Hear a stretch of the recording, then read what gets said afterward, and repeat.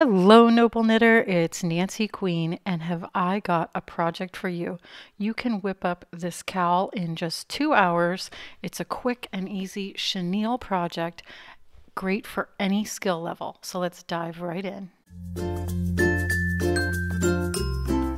Don't forget to subscribe to this channel and click the bell to get notified every time I post. For this project, I'm using 2 skeins of Premier Retro Velvet Grand yarn, and I found this lovely soft pink color. And you can see it's a fluffy chenille. I'm also using a pair of scissors, a large stitch marker, a finishing needle, and a size 17 24-inch circular needle. I'll provide links to all of these materials in the description below. We're going to get started by casting on, and I'm just going to remove the wrapper and find the end. Now, knitting with chenille is a little bit different when you finish the project, so be sure to watch all the way to the end so that you don't have problems with this unraveling. I'm going to start by making a slip knot, so I wrap 2 times, bring the first one over, wrap again, bring the first wrap over, and there's my slip knot.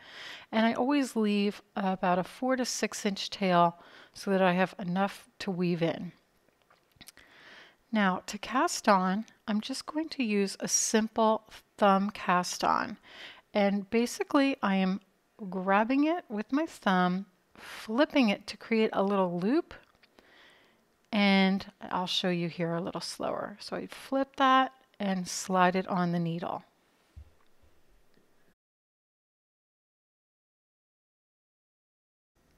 We're going to be casting on a total of 44 stitches, including the slip knot. So cast on those 44 and I'll see you in a moment. Now we're going to work all of those stitches around the needle so that they are at both points. You'll see the first stitch you cast on is right here, and that's the first stitch we're going to knit. And the last stitch we cast on is over here, and we'll be knitting onto that stitch, onto that needle rather.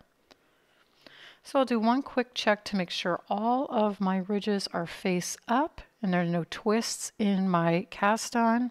Now I'll place the stitch marker on the needle, and we are going to knit that first stitch. So you go into the stitch from the back, wrap the yarn around the needle counterclockwise, pull up a new stitch, and slide the old stitch off.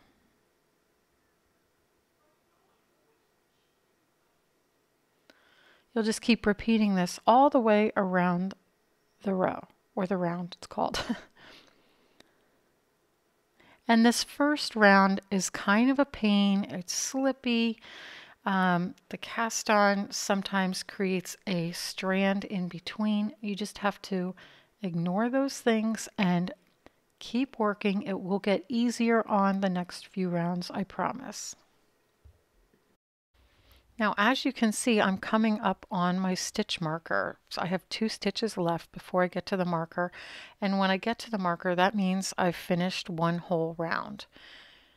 Now, here's my marker, and I'm just going to slide that from one needle to the other and continue knitting. And now I'm on round 2. And you'll just keep working this way all the way around until your your cowl rather, is 11 inches from the beginning. And we will be changing skeins in just a moment. I'm going to show you how to add a new ball of yarn.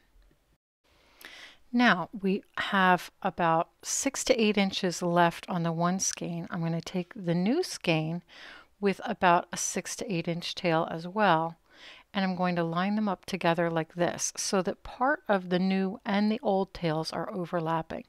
Now, using the old and the new together, I'm going to knit the next stitch.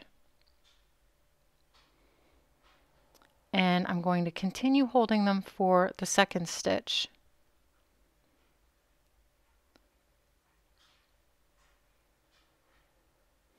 And now for the next stitch, I'm going to drop the old yarn And see, there's my dropped yarn and the other tail, and I'm just going to continue knitting with the new yarn. And now you've added a new skein. It was very easy, and later in the video I'll show you how to weave in the yarn ends. Now when your cowl measures approximately 11 inches from the beginning, it's time to bind off, and here is what the bind off looks like. I'm going to show you how to do that, and basically it's getting the stitches off the needles and having a nice clean edge. So I'm back at the marker, which means I've finished a round and the cowl is the desired length. So I'm going to remove the marker. Now I'm going to knit the first 2 stitches of that round. And then I'm going to take that first stitch and move it up, slide it up and over the second stitch. It's a little tricky, but you can do it. It gets easier as you do it more and more. So knit the next stitch, take the first stitch up and over. And this is how you're going to take all of the stitches off the needle. So you can see there's a little gap now, and that's where those 2 stitches have been bound off. So you'll knit the next stitch and then take that first stitch up and over. And then you're just going to keep repeating this all the way around until you have just 1 stitch left on the needle. Okay, I'm down to the last stitch, so let me knit that. I have 2 stitches and now I'm down to the last stitch. So I'm going to grab my scissors. You just set it down, leave it on the needle, and I'm going to clip that and leave about a 6 to 8 inch tail. Now let me move the other yarn skein out of the way, and you're just going to take this tail and pull it through the loop. But I want to show you this yarn, because it's a chenille, it tends to fray. So we're going to do something a little bit different when we weave in the yarn ends. Now you can use a product like Fray Check that you just dab a little bit on, let the ends dry, and it will keep it from unraveling.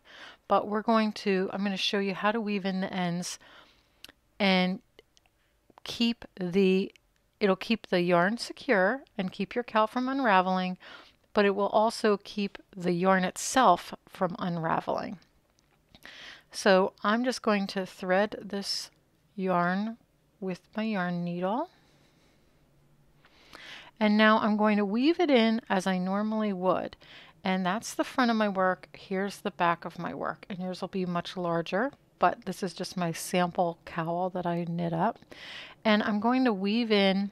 It's really hard to see, so you don't have to make yourself crazy. I just weave in and make sure that it looks nice on both the front and the back. And make sure that yarn tail is really buried in there.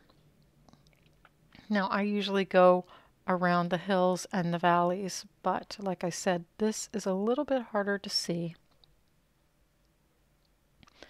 And in that note, it's very forgiving.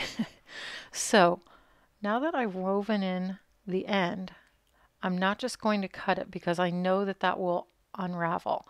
So what I'm going to do is I'm going to tie a knot up close and tight. I don't usually put knots in my knitting, but in this case, this knot is essential, and you really want to make that nice and tight so that the yarn itself doesn't come undone. And then you'll clip it close to the knot. And now that one is done. See, I had a little bit of fuzz that came off there, but now that one's done. It's good to go. Woven in and knotted. And you're going to do that for all of the yarn ends. And I'll see you in the next video.